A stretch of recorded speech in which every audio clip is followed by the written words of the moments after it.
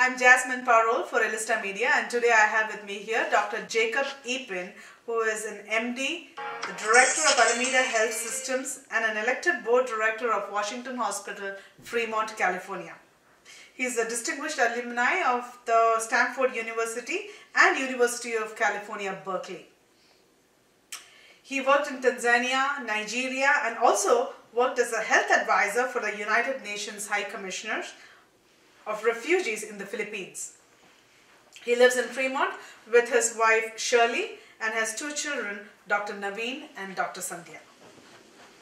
Welcome to Dr. Jacob.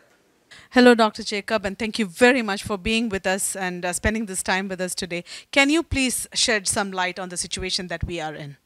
Right now we are in the midst of this pandemic of COVID-19. It's been spreading around the world. Some of the countries are hit more badly than others.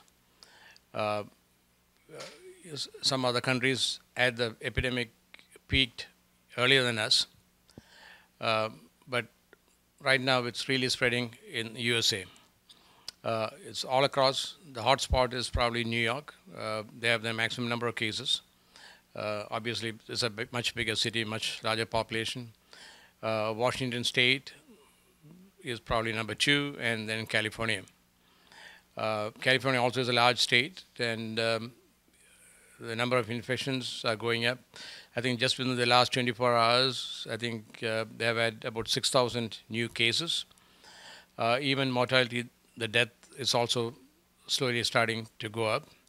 I'm told that even today in the Bay Area, we have lost about 2 or 3 lives. The thing about this corona or COVID-19 is that the mortality rate is not that high. It's between 2 and 3%, which is not that high. Basically, if 100 people gets infected, the chances of somebody dying would be 2 or 3 out of 100, which is much less than a lot of other coronaviruses. Coronavirus, the class itself has got about 7. There are 4 types. It's alpha, beta, gamma, delta. There are 4 classes.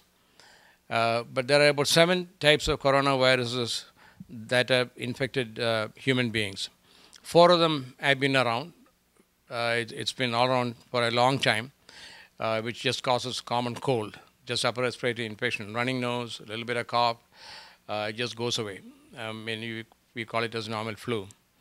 But in the last 2 decades, we have had 3 new coronaviruses.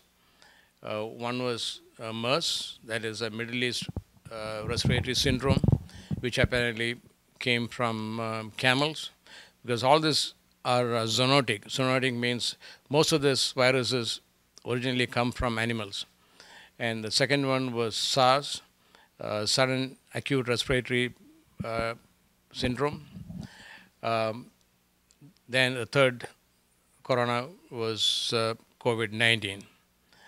But compared to MERS and SARS, the mortality rate of SARS was maybe about 10 to 15%, and MERS was about 30%. And like I said, for COVID, it's 2 to 3%. So compared to the other 2 coronaviruses that have come in the last 20 years, I would say the mortality for COVID-19 is much, much less. But at the same time, it's not something to be taken lightly. Generally, like any other infection, when there's a pandemic, the people who are really affected are the people who are elderly, who are immunocompromised. Even elderly, they are immunocompromised. The immune system is weak. But having said that, the teenagers also could be infected, but they're able to fight it off much better. That's one of the reasons why even in China, in Wuhan, where the whole epidemic started, there were only 9 reported cases in children who were less than 1 year old. And so far, thank God, no deaths have been reported around the world in children. And me being a pediatrician, I see a lot of children every day with pretty much similar symptoms.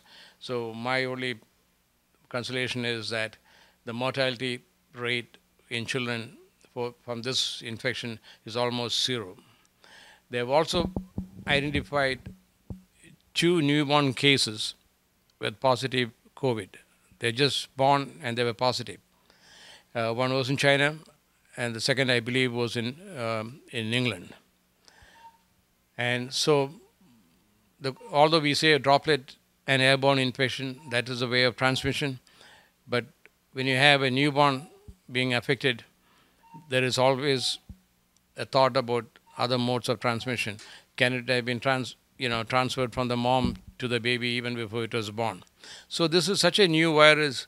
There's so much of unknown, and we are still learning.